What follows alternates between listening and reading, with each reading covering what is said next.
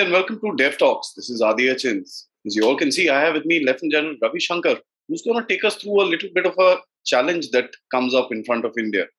Since the war has begun, India has taken up a stance which is pretty much independent of what is happening in the world, and it has been criticized and also acknowledged and appreciated for the same thing. But as the war goes on and the incidents and the events actually open out, things may or may not be the same for India. There's a lot that has happened in the past couple of days, that we need to kind of analyze. Thank you, sir, for joining me for the story of India and the Ukraine war. Yeah, welcome. Thanks a lot for calling me again here. And the Ukraine war we have analyzed from many perspectives. It's high time we started looking at it from our perspective and where will it lead us, right? It's a critical thing. A few good things have come out, and there's a few problematic issues which we have to hurdle over. And unless we understand the nuances of all these things, how do we move forward? So let's start. Absolutely, sir. I'd like to actually just go over Russia, what they're doing right now to kind of base this conversation, because everything revolves around what Russian actions would be. What they're doing. Yeah, I agree with you. So at the beginning of the conflict, President Putin had come out, clearly stated certain objectives: denazification, demilitarization, so on and so forth, and recognition of Crimea, Donbass, Donetsk and Luhansk area and stuff like that. Now, as the war has kind of gone forward, initially all of us were in the perception it's going to be a short, crisp, very, very, hardcore war, but it's kind of now come on to, it's crossed 3 weeks. A lot of analysis come out about Russian actions and how they're going to do stuff. They have increased the levels of violence right now. Is this part of the plan or a negotiation tactic, or how do you kind of analyze what the Russians are doing today, sir? See, this was not part of the original plan. Let's be very clear. Russia wanted to finish it off. Their experience of Czechoslovakia, Hungary earlier, then Crimea and Georgia. They planned it as a short affair which failed. That everyone knows. Now, what is happening is very simple. See, Putin has 4 demands. First, Ukraine should join NATO. Donetsk and Luhansk should be recognized as independent states. Third, Crimea should be recognized as part of Russia. So these 3 virtually Zelensky has agreed. Okay. So the fourth is demilitarization. Okay. That he is not able to do very easily. So far, there are a lot of resistance around cities. All cities are not being encircled. The Ukrainian forces are fighting. The Russian forces are going very slow, right? Probably they don't want to, give too much collateral damage. They're being careful. But then the Western media says they're doing hell of a lot. So that's something which we'll never know. It will come out in days. But what is significant is the airstrikes have increased. And military targets in the West Ukraine are being hit. Right? And also the arms industry in Ukraine is also being hit. The Zorya, gas turbine factory has been hit. That used to make ship gas turbines. The Antonov factory has been hit. AN series of aircraft. So a lot of organized planned destruction is taking place. So this is probably trying to achieve the 4th aim of demilitarization. Simultaneously, talks are also going on. And whatever is happening on the battlefield is also pressure on the talks. So I think Putin is going as per a plan. The refugee situation is going bad to worse. Civilian casualties have increased. Collateral damage is also increased. And sanctions have also increased from the Western world. Latest I've heard, Russia has sanctioned, President Biden and Blinken and all that. So let's see where it goes. But like we said, we should see what is it and what is there for us in India. There is a lot that Russia also holds, so it's not just a one-way street. And Yeah. It's not a one-way street, and that's coming out. It'll happen slowly. we've seen pretty much the world take a concise stand and kind of move different in their own ways recently. Yeah. So, talking about India, initially when USA was hard bent on bringing the world into this entire battle, UNSC was called, General Assembly was called. India had to abstain 3 times, and at that time the war was pretty limited. It seemed like it's going to be a heavy amount of incursion, a little bit of dish dash, and probably the Russians would withdraw. Um, Today, the intensity at which the Russians are fighting, as per if you believe the reports that are there, and even the Russian media is now saying that there are air attacks and there are, Yeah, the I bombardment agree. has been increased. So one can relate to that particular factor. So that means the violence levels have increased. How does that affect India's position, sir? Look, I think now I don't think anyone is going to go about going back to UN and to say that though initially everyone was a little upset with India, that India seemed to be siding with Russia, but people have understood, right? We because of our long-standing equation with Russia and the fact that a lot of our arms and equipment is from Russia. You have to sustain it. You can't go against them. If you go against them, Indian armed forces will be weakened. If Indian armed forces are weakened, then they will not be good enough against China. And it was like the West has realized, rather USA has realized that you can't press India beyond a point. It will be detrimental to themselves. So they backed off on that. Right. So, but be that as it may, I don't think anyone is going to go back, you know, and again vote against, Russia and all that. We don't have to take a stand. But let's put it in perspective. Yesterday, I heard the UN Secretary General talking, and he was saying, big countries like Israel, India, China, Turkey, they have to come and start mediating. So you have been counted as a person who can mediate, and we have the equation to mediate, right? There's some article which has come out that China and India should start the mediation process, right? And it's up to the government whether they want to mediate or not. It's up to the Prime Minister whether he wants to mediate or not. But that's a different story. The fact is that we've gone past that stage, right? People are trying to end the war now. And when people are trying to end the war, India becomes an important player. Okay.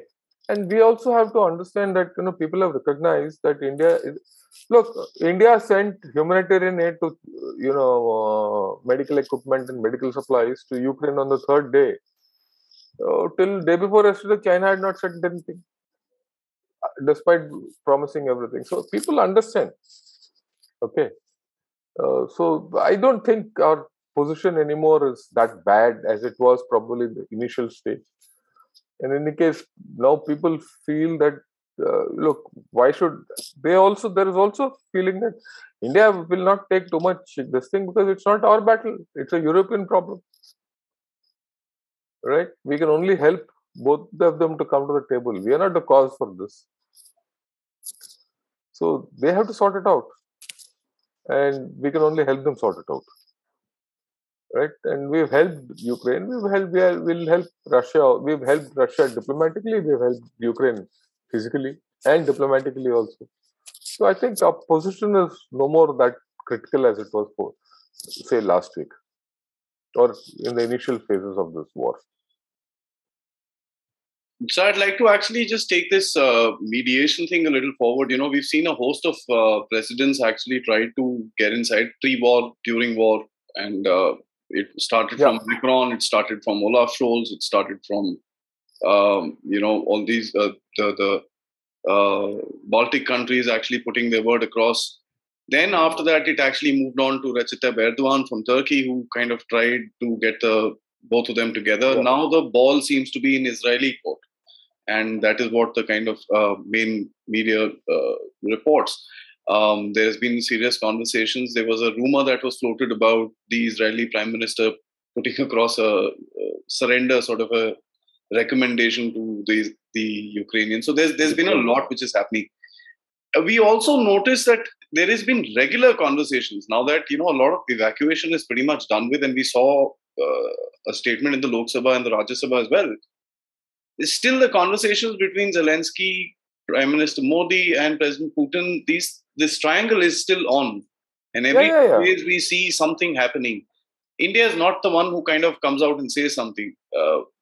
Is there anything we need to read between the lines? Let's see. See, we have kept our options open to mediate. No one has asked us to mediate, but we are doing whatever we can. Turkey, they've sidelined already, right? Israel is the latest flavor for mediation. Let us see where it goes. If Israel fails, Turkey fails, China is not acceptable, Europe, rest of the Europe is not acceptable, the mantle will come on India. It's the next step, right?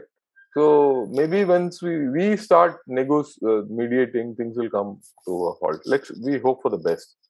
And I think we should not hesitate to mediate. See, the problem, we must understand that India doesn't take too much initiative in all these issues.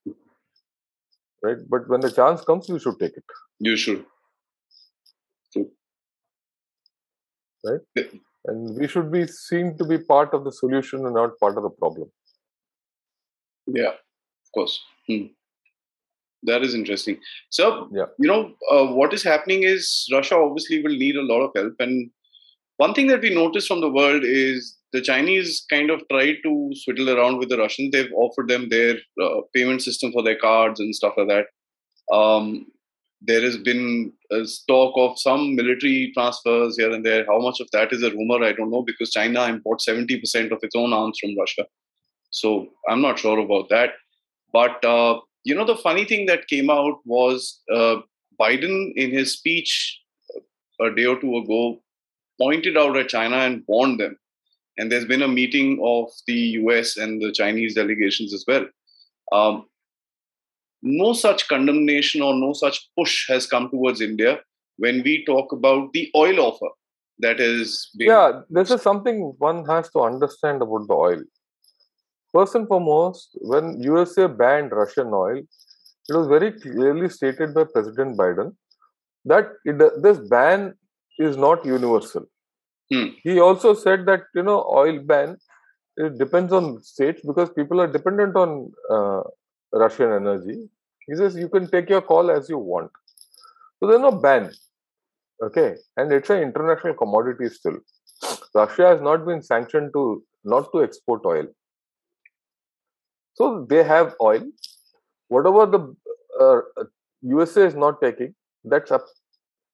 They can export. So they've offered it to India. And they've offered it to India at a discounted rate. Why should we not take it? There's no ban, no nothing. And in this, I think India has done a smart move. They've just taken $3 million barrels, right? And those are just about not even 1 day's purchase. We consume about 4.42 and we've taken 3. It's 1 day's purchase, less than 1 day's purchase. So we are testing waters. We bought it. Let's see what the reaction is. If the reaction is favorable, I'm sure we'll go ahead. If the reaction is not favorable, we might scale down. So I think that's a smart move. And since there's no ban, we should go ahead. Right? You can't say, no, there's no ban, but you don't buy. That can't be the case, no? Right? So I think, and India will always say, look, I'm an energy dependent state. I have to import 85% of my energy. If someone is giving it to me cheap, why should I not take it at 25% discount? So I think India has got its bases covered. There's a trial run going on. If things go okay, we'll go. Otherwise, I think we'll pull back. And we've had this experience with Iran, if you remember. At the point of time, we were dependent on Iran oil. Yes. And when Mr. Trump had, said no, he had sanctioned Iran. And even then, we slowly ramped down. We didn't overnight cut off oil supplies from Iran. We slowly ramped down. So in this case also, if needed, we'll slowly ramp up or cut off. I'm sure the Russians also understand our position, right? So there must be some deal being struck. So we'll leave it at that. I mean, that's one thing that I like to mention. The backdoor diplomacy that India has actually carried out during this crisis in the world is something that has been recognized even by the opposition today Yeah, in the there's no House, doubt. in the Rajya Sabha. It was quite interesting to actually see that. So, interesting point about the oil. The Russians have actually accepted to take rupee as the payment. So that is See, That's it. See, historically, we used to do trade on rupee ruble basis.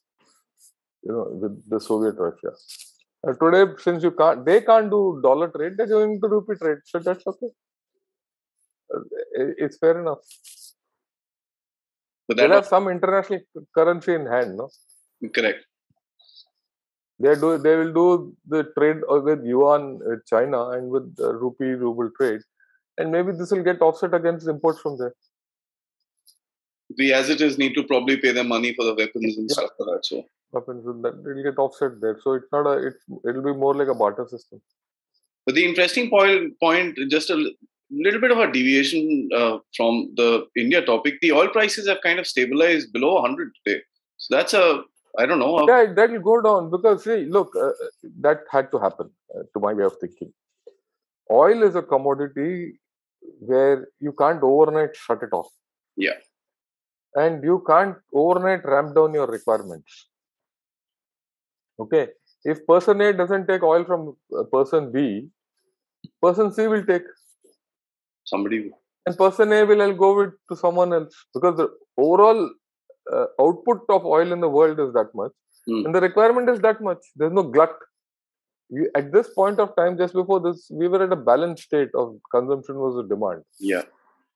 So this war hysteria has thrown up the oil price. Now that there is some readjustment taking place, look what will happen pragmatically. Energy is fundamental to industry and almost everything. You can't cut out say 10-15% of the world supplies of energy and say we'll continue as before. It won't happen. Okay, and so they'll ramp down. All this will come down. It will stabilize over a period of time. It'll in fact it might fall. What if Iran says I'll produce more oil and dump it into the market? What if Russia does that? So let us see where it goes. Iran, yes. The latest talk is that the Russians have given out a statement that they are pretty much agreeable with the Iran deal. So that will be beneficial for us as well. Look, if they are agreeable with the Iran deal, and if USA doesn't step into it, tomorrow if Russia and Iran with the current thing have a nuclear deal, what will happen to US? See, the point is this: Russia has a lot of cards to play. Yeah. Okay, it has got a lot of cards to play. What we normally forget is that Russia is a self-sufficient nation. It produces food, it has energy. It's got the biggest landmass. Population is low. Technology is self-sufficient. Infrastructure is there. He's infrastructure is there. He's a net exporter of everything. So you can't just cut him off. People need him. Look, the another thing, it's okay. Europe might not like Russia and they might sanction. What about Africa? What about Middle East? They need. Yep. They need technology. They need gas. They need energy. They need goods. Russia controls titanium market. It's the biggest producer of titanium. Tomorrow it stops. There are a lot of items, rare earths, not rare earths, some material like palladium and all, which are required for semiconductors X, Y, Z. Tomorrow he says, I'll not give you. What happens? Or I'll give you only with dollars. He owns all those. I mean, people don't understand this. He's not played his cards out. Just wait. See, again, people say, "Oh, superpower means you should have a GDP, yeah, all that." It's it's not the fact that superpowers can do everything and other powers can't do anything. That's what Russia is showing. He's self-sufficient in almost everything. He's in an export uh, situation. He's got the cards to hold everyone back, and there are enough takers for his whatever he has. The two biggest armies in the world are his buyers. So Right. So that's a lot. yeah, it's a lot. Yes, sir. Sir, talking about India, one thing that we've also discussed this, and we've always said that India must have an independent stand. It must have strategic autonomy. And that's probably the dream where the Prime Minister also came up with this Atmanirbharta. And of course, a lot of things have happened. There's no question. The Indian system does take a little time before it kind of, shifts its gear and starts moving into the direction which is needed. Uh, Apart from everything else, I'd like to talk about defense, which probably is the main factor of, India's abstention. And even if it did want to criticize what was happening in Ukraine in terms of the violence or anything like that, but defense would have held us back. How do you think this whole thing kind of, nudges the entire defense thing into place? Do you think See, the system will? yeah, tell me, complete. I'm just asking, do you think the system will kind of finally, realize this requirement and kind of start moving for it? See, there's a realization in India and in many people that there is a requirement to uh, reduce our dependence on Russia through Atmanirbharta so that we can get some strategic autonomy or strategic independence to do what we want to do. If you are tied to Russia, you will have this problem. The only way out is Atmanirbharta. Okay. And we have to have a focused way of going about tackling this business. In fact, I've just written an article. Tomorrow it should be out in first post.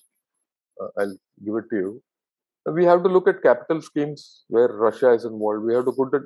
Capital schemes are okay. They're tomorrow's equipment, new equipment. We can do something about it. And in that article, I've said how to go about that. But the more important thing is the revenue.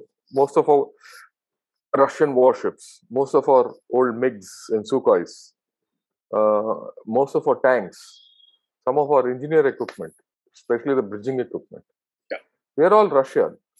And they're old. We need spares. And those spares have to come from there. The gas turbines and for our ships are from Ukraine. That factory is just destroyed. So what do? Right? There are methods. First and foremost is that you can do reverse engineering. You can do input substitution. There are models also which I've suggested. The way we did Bofors, we took the design of the Bofors and converted it to Dhanush. There's a model there how to go about doing reverse engineering. So you have to do reverse engineering and get to be self-sufficient so that your dependence on maintaining your current fleet, on Russia and Ukraine goes down, because Ukraine also will not be able to give you anything much. And that is one way. The second is, okay, you can't get from Russia. Try getting it from Poland and, Georgia, Belarus, other countries, other Warsaw countries, Czech Republic, Slovakia. They also had the same equipment. They also have the similar capabilities. Yes. So those spares and all you can get from there. And with Atmanirbhar tie-ups, joint ventures where these are made here. Then you can even, if some are old equipment. We are going to a great length to hold them on and make do with it. Maybe it's time we have to junk them and start cannibalizing and maintain. Say if you have 5 pieces of a particular equipment which is lived past its life, just maintain 3 and use the other 2 for cannibalization and spares. And then when slowly it will be a dwindling return. One day one will go. But for that to do, that capability has to be made indigenously. That item has to be, a replacement item has to be made indigenously. So we have to have a focused method of reducing our dependence on Russia. And part of when you do that, I mean, and you also have to have a look. We are in strategic partnership with them on certain issues. Some of our know-how for our third aircraft carrier and I mean, the second aircraft carrier which is under construction today, and our nuclear submarine, everything, and we're getting some know-how from Russia on this. So we have to be a little careful and smart about how to go about this whole story, right? Intelligent, because some of these technologies are not going to come to you from USA or the West. Yeah.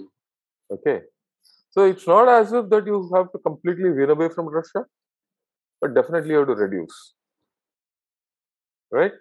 And now let's see, all this will happen in due course. We have options. We have options. We can invite many of these people to, now that their countries are in problem, they can't trade there, they'll not get dollars, they'll not get financial channels. The sanctions are not going to get lifted in a hurry. Ukraine is going to be in a problem for a long time. It will remain destabilized for a long time to come. So if that is the case, tell them to come and set shop here. Get over all the problems. And we'll benefit then. We'll get technology, we'll get everything, and this is the best time to do it. So we have to take some initiatives, right? We have to take some initiatives strategically, right? We have to do some strategic thinking. While it's a problem, there's an opportunity also. And it will give you a kickstart to Atmanirbharta and eventually to strategic autonomy. So last question, I'd like to shift back to mediation, because that's something which I feel is an opportunity for India to actually put its stamp on the world, and secondly, of course, to regionally within the region also stabilize its position, especially against China, because Pakistan today, of course, Pakistan is a non-entity. Yeah. I mean, it's got its own issues right now, and it's not in the world stage. But having said that, I look at it in another way, and correct me if I'm wrong, I'm putting my foot out there when I say this. If in case India can actually play a constructive role, the world value of India would be very up there. And of course, which will deter the Chinese in a lot of different fashions where, things would have to kind of push and shove and get into a point where there has to be a solution to the problem. I think you're right. If India starts mediating and takes this to a conclusion, the overall geopolitical stock of India will go up. Okay. In any case, China says we'll do our own mediation and all. I don't think anyone will take it. Right? I don't think the West will allow this mediation by China to happen. I don't think the Russians will allow it. No, we don't know. Russians might allow, but definitely West won't allow it. They'll not allow the Ukrainians to do it. So eventually, I don't see Turkey coming in at all, because Turkey is at some point is part of NATO, and it becomes an interested party.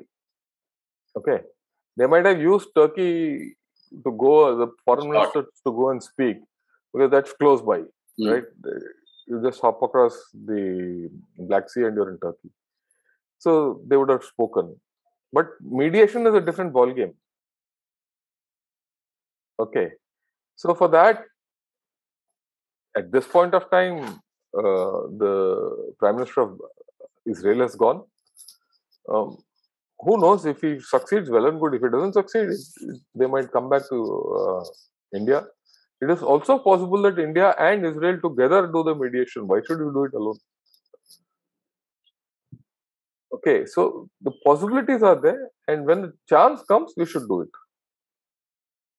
because your geopolitical stock will increase tremendously. On that, there's no doubt at all, right? So, and also, our Prime Minister at this point of time is politically strong at home also. Yeah. Okay, so he's got that strength, domestic strength to mediate, because your external strength is dependent on your domestic strength, and which he's got. So let us see where it goes. The government might have its own views about mediation. We might all say we should mediate, we should mediate. The government might say, we'll keep out of it. It's not our baby. Let some European mediate. Why should we get inside this? Why should, and we should get, and we should mediate only if there's a hope of success. At this point of time, I don't think Mr. Putin is prepared to listen to anyone. That is an interesting point, sir, because he's blackfaced pretty much every leader that has gone. Yeah, every leader with this thing. So let us see. Maybe in the next 2-3 days, we'll come to know, because the talks are ongoing between Ukraine and Russia 1-to-1. And somewhere I saw either in CNN or in BBC, someone saying that the talks are going well. Going well, yes. Right, talks are going well. To the extent that Zelensky has said, I'm prepared to come and meet you also. So there are issues there. So in the overall thing, how do you make mediation happen? There's also a view that, look, Zelensky should be not made to look as if he's surrendered. That will be a loss of face for NATO completely. So he has to be given some, thing. Maybe in that thing, we will know in the next 3 to 4 days. That's my view, whether we are going to mediate or not. And of course, the business of this oil, which we have, indicated that we want to take Russian oil, which way that wind is blowing also will tell us whether we can mediate or not. Probably give us a ledge over Russia as well, keep us. No, it's not that. What's the world reaction? That, of course. If the world reaction is that, look, you buy oil, why should you mediate? You're an interested party, you're on Russian side. Others will not agree to your mediation. So when you mediate people, you have to be agreeable to all parties. Huh? Those rules probably only apply to India, sir, not to Europe. Well, see, no, but that's a different story. But look, real politics is on a lighter vein, sir. No, the cards are as they're laid on the table. No? We have to handle that accordingly. The way it comes to us. Yeah, you can't decide the situation. Yeah. Absolutely. So I think insightful discussion. There's a lot happening over here that, and I also kind of personally believe that there is some breakthrough which is going to happen, because normally before a war kind of ends, if you look at history, especially the Russians, they like to kind of show their heavy force to show the opponent that they are, now in a place that they need to kind of agree. So, as Ravi Shankar also brought it out, it may be a negotiation tactic, the kind of violence which is happening. Yes, it is bad, but while it's war, I mean, you can't justify it, but that's how it is. Having said that, India finds itself in an opportunity, but I think I'm going to, the last part that you put across, that it needs to be a short victory, and that's the time when India should go in. For any sort of an action, because that's when the win is there. It should not be like the other leaders that have been literally brushed aside and they lost an opportunity for themselves as well, for whatever reasons they may be. Thanks so much. I think 3-4 days is it's a volatile situation. Maybe tomorrow, the day after that, or by the weekend, we may get some good news, and I'm sure I'll be able to get General Shankar back with me to analyze how things will go forward, because as we brought out before, there are going to be a lot of changes in the world order going forward from this. It's not just going to be the regular way, everybody hunky-dory. There's going to be a huge amount of changes.